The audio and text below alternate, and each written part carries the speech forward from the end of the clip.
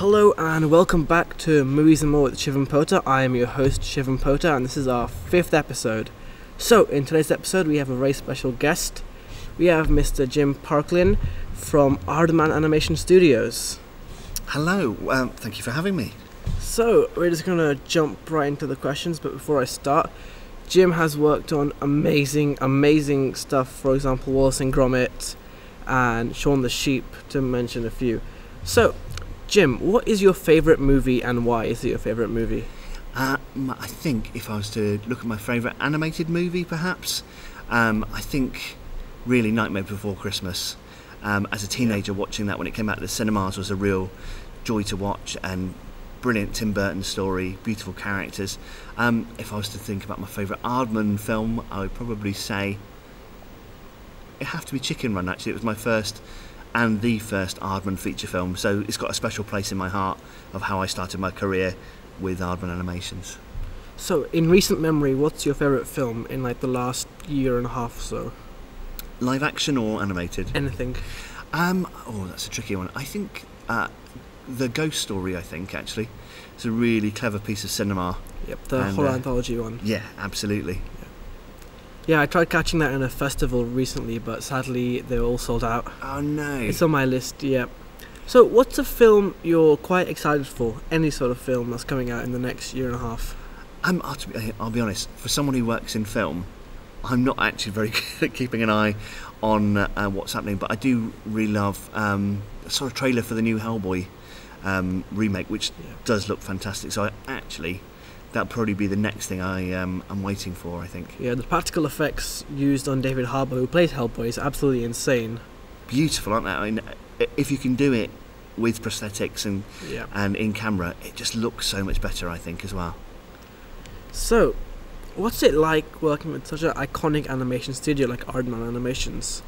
Well, working with Aardman was a childhood dream, and to have achieved it pretty quickly in my career was a bit of a shock. But 18 years on, and I'm still there, and I'm still loving it. The reason why I come and do this kind of thing, so coming and doing outreach and going to schools and festivals and universities, is I meet people like yourself, and I meet students, and I meet and pupils who are just starting off, finding a love of film, and it's good to be re-enthused about why I got into cinema and what I love about animation. So it keeps my my kind of passion going as well. So when you started working for Aardman, did you know it would be such a iconic part of animation and sort of film history in general? Well, I think you always had a feeling that the first film couldn't really go wrong. I mean, it was Aardman Animations, it's Wallace and Gromit, it's all those kind of iconic characters, creature comforts and things like that. So there was a deep love for it within the nation. I thought it would do very well, certainly within Britain and Europe, but how it would do in America was really quite unclear at the time. So to see it boom like it has is really lovely.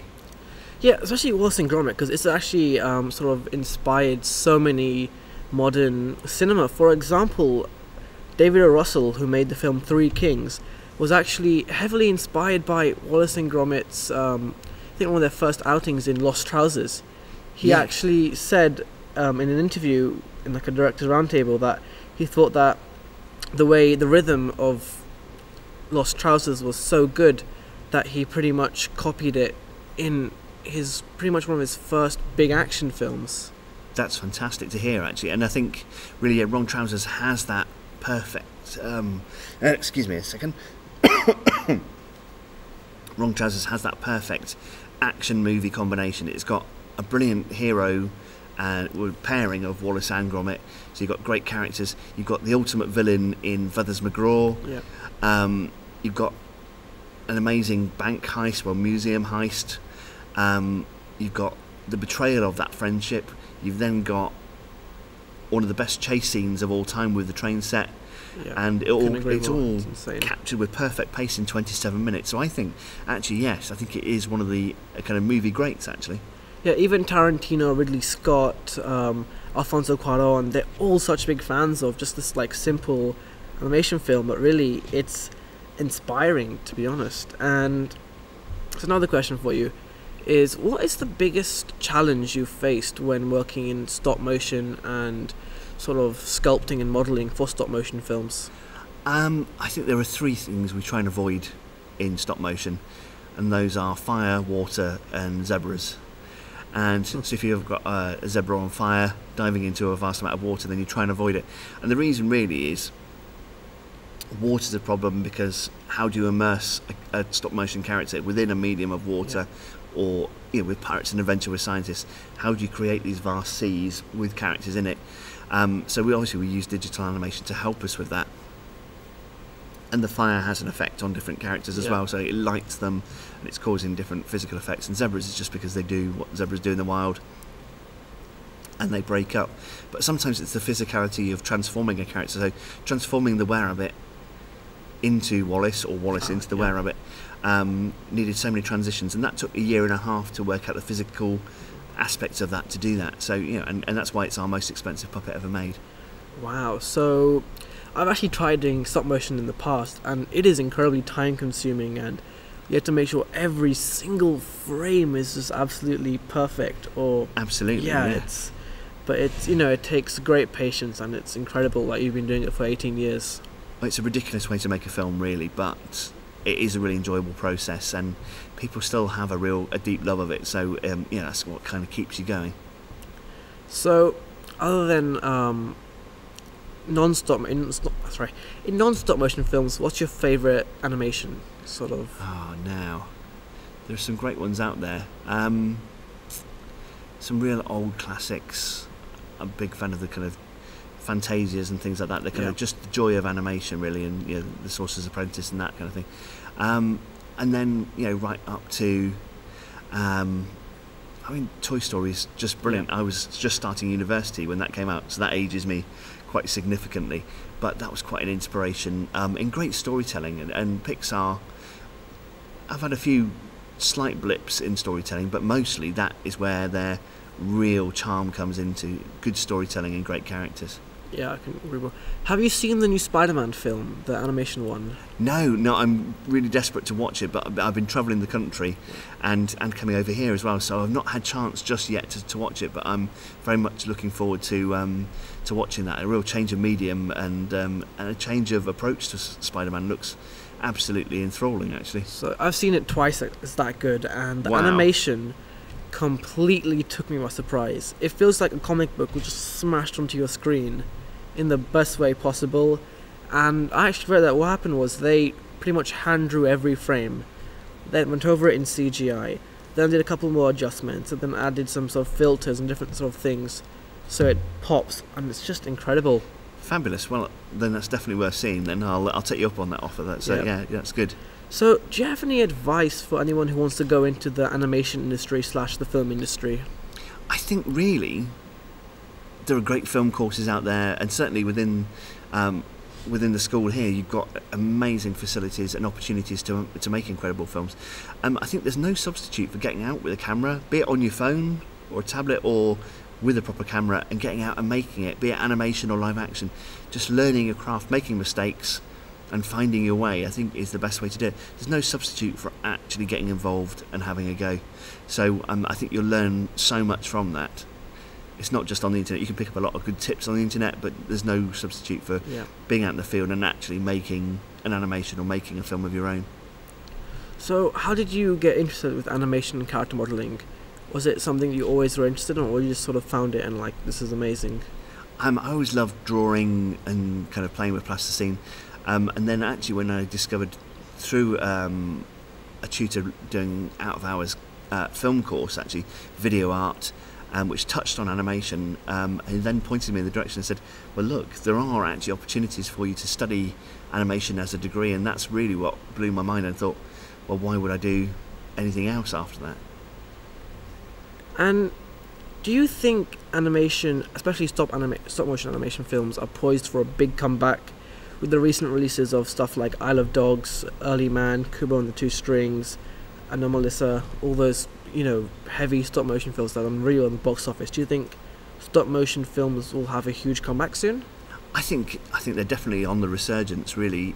Especially in the UK, we've got this great pool of talent that travels across the world to Leica, and to other companies as well, across Europe and into Asia as well. So certainly within the UK, we've had Tim Burton makes his feature films with us, his animated features. Wes Anderson is making his animated features. We've got another Shaun the Sheep movie coming out, Farmageddon, next year. We're on production of Chicken Run 2. So there's a good catalogue of Aardman films alone, and then what with the new Leica film coming out as well. Yeah, Missing Link. Yeah, exactly. So already there's a lot happening, and I think audience still have a passion with it. So I think there will be a lot more to come. So I think you'd say the next 2-3 years would be great for stop motion fans. Absolutely, yes.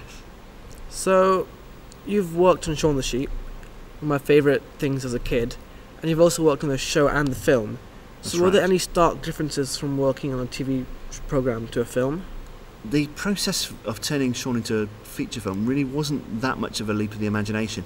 Shaun is an expensive television programme to make. We produce it at very high production values and costs, so it's cinematic in its approach already. So we work to a feature film standard with a TV budget, and I think that's what enables us to sell it worldwide and people can see the quality of it.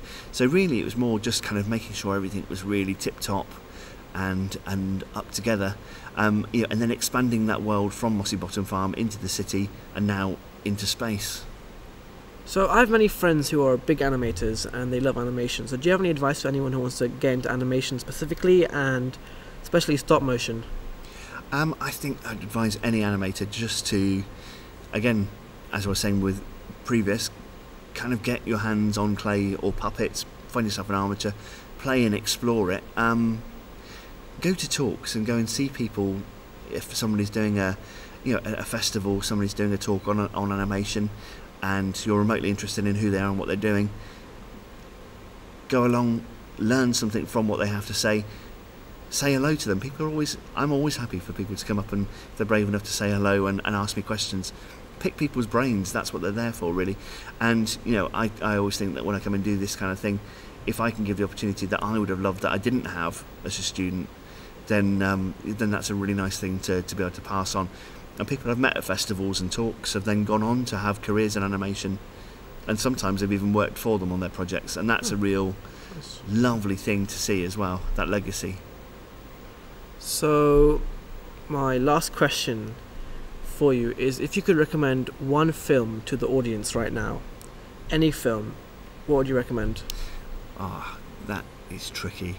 I've got a really deep love of Leica's Paranorman. For me, it captures that kind of, I'm a big lover of the Goonies and kind of 80s films, and Paranorman manages to capture what it is to be a kid and what it was to be a kid of the 80s as well.